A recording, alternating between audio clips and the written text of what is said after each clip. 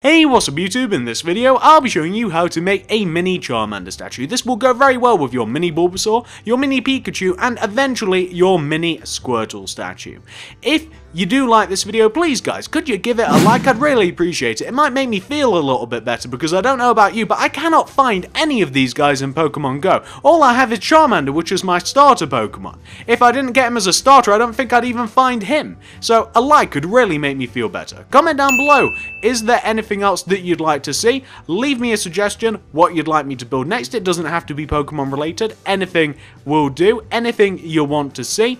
Also, check out the card system, check out the description below for my Pokemon builds playlist. Not only will it have each one of these statues in there, but it will also have links to all of my Pokemon builds, and there have been loads of them. There are well over 30 videos in that playlist. I'm sure that you'll find something that you guys would really enjoy.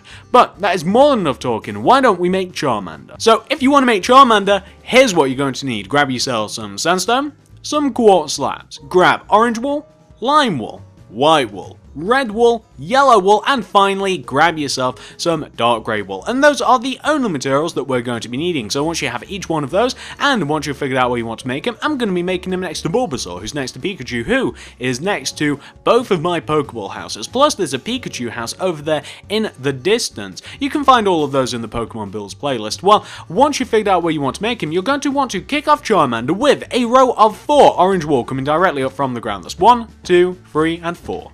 Then going right, do a sandstone. Then going up, do 2 sandstone. 1, 2. Then do 2 orange going up. That's 1, 2. Then go right by 2. 1, 2. Then go down by 1.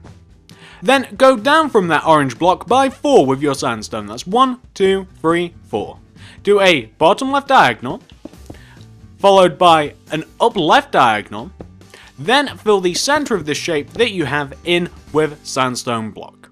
Once you have that, what you then want to do is on the right hand side here, where we have this sandstone, opposite the sandstone that is touching this orange wool, we want to place an orange wool here on the right hand side as well, and we want to connect it down to the ground. Plus, what we can also do is take each one of the blocks touching the ground, the orange ones, and we can place a quartz slab in front of them. We can then come behind what we've made, and we want to take these rows of 4 orange, and we want to take the top 2 blocks and extend them back by 1 with the orange. That's 1 and 1 and 1 and 1, like that.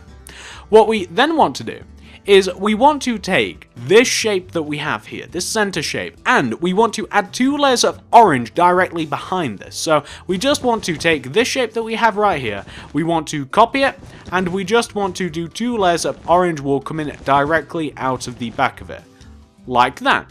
That's the majority of Charmander's body.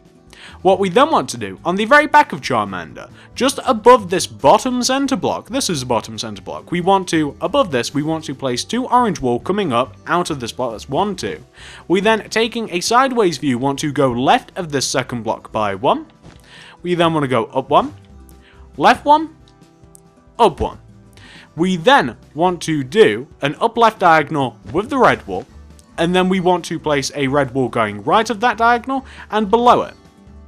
We then, with the yellow wool, want to, from that first diagonal, do an up left diagonal with your yellow, and then we want to place a yellow above that diagonal, right of the diagonal, left of the diagonal, down from that diagonal. We then want to take these 2 diagonals and we want to extend them outwards, each by their colour, so like out from the left here, like one with the yellow and one with the red, the 2 diagonals, and the opposite side as well, so this center block, one with the red and one with the yellow. Once you've done that, you've done most of the structure of Charmander's tail. But what we do want to do is we want to add some grey wool, kind of around the flame of the tail. We don't want to add too much, maybe like 3 dark grey wools in total. And what these are, it's kind of like, it's just kind of like the smoke or like the ashes of the ember from the tail.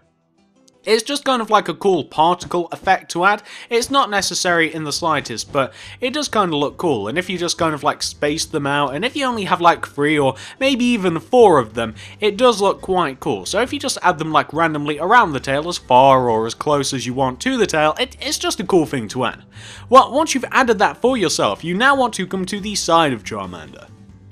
you want to take out your orange wool. And you want to, can you see, like on the left hand side of Charmander here, you want to take this top center block on the left hand side, you want to move down from it by 1. You want to do 2 orange coming down, that's 1 and 2.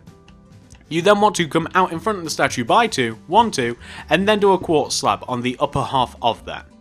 That's one of his arms. Let's do the other one. On the opposite side, we're on the top center row again. We want to move down by 1, place 2 orange going down, that's 1 and 2. We then want to come out in front by 2, 1, 2. Then place a quartz slab. And there you have Charmander's arms. We then, coming up to the top of the statue at the front, you want to, from this top front left hand corner block, want to do an upper left diagonal. You then want to go up on top of that diagonal by 4. That's 1, 2, 3, 4.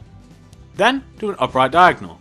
Go right by 2, do a bottom right diagonal, and go down until you connect down to the base of the head.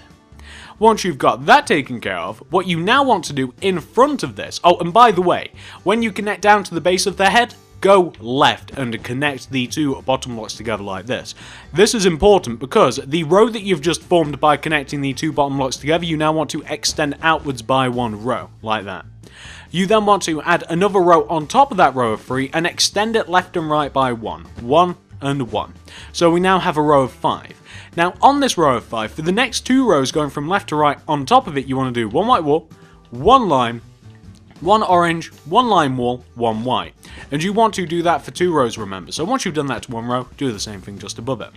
You then want to take these 3 middle blocks from the lime to lime and you want to stack a row of 3 orange on top of them. Then take this very top center orange block and place an orange on top of it. And there you have Charmander's face. Kind of. What we now want to do is, can you see this orange block between the center of the eyes? You want to extend an orange out in front of this. You then want to go down with the orange, left one and right one. You want to place a quartz slab underneath the left and right hand orange, and there you have Charmander's cute little face. Isn't that adorable?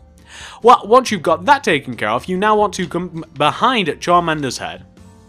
And you want to take the shape of Charmander's head and extend it backwards by 2 layers of orange. So this will be 1 layer of orange that we're doing right here. It doesn't take too long.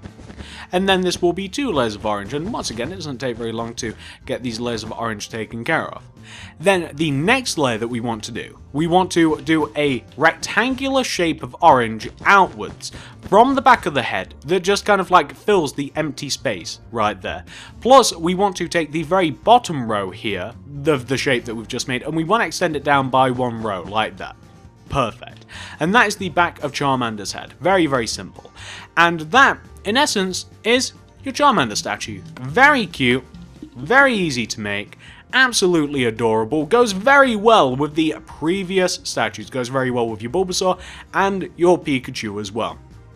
If you enjoyed this video, please give it a like, I'd really appreciate it. This little series of mini statues is almost coming to an end. We just have Squirtle, and in the intro, I noticed that I have to give Squirtle a tail yet. I almost missed that. Wouldn't that be embarrassing if I built Squirtle without his tail? I don't think I'd be able to live that down. You guys would be going mental.